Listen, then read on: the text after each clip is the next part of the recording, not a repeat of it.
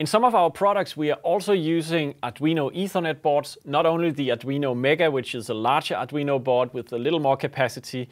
The small boards are usually used where we are sort of short of space. We want the product to be really tiny.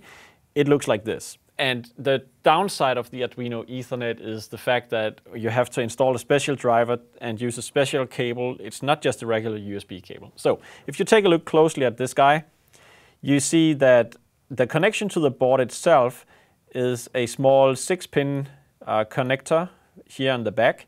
It has a black wire coming in on the top here. It says black on the printed circuit board. This is very important that you connect this correctly. And then what else it has? It has the Ethernet jack, of course, and then it has a small LED for L9, and we are going to use that in a moment.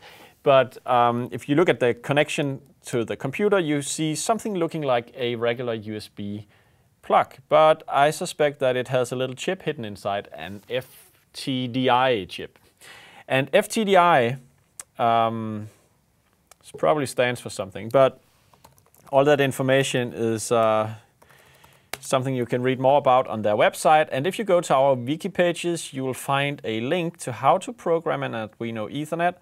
You also find, if you scroll down a little bit, the link to the FTDI chip driver website. Because after having installed the Arduino IDE, which is already done on my Windows 7 tablet here, you also need to install the FTDI driver. So, and this shows you how their overview looks, but if you go to their website following this link, you find this table, press this link to download the executable.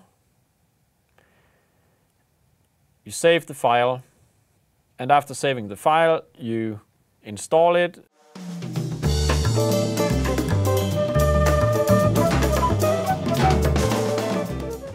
So when the driver is installed and you know the COM port name, what you do is you start your Arduino IDE, and in my case it's in this folder, so I just start it up. And I am going to load an example sketch, the blink sketch, right there. And then I'll do a few things. First, I will check that I have selected Arduino Ethernet as my Arduino board.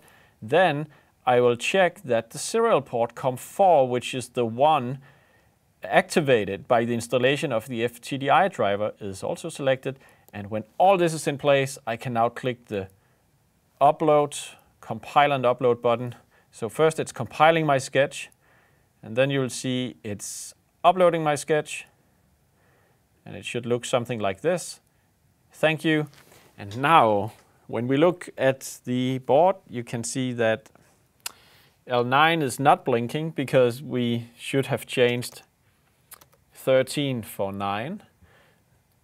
On other Arduino boards, the digital pin 13 is the one used for the blinking LED. On Arduino Ethernet, we are using digital pin 9, so this is the reason. Now I just changed it here. We try another upload, and now when we look at the board, you'll see the LED blinking right here.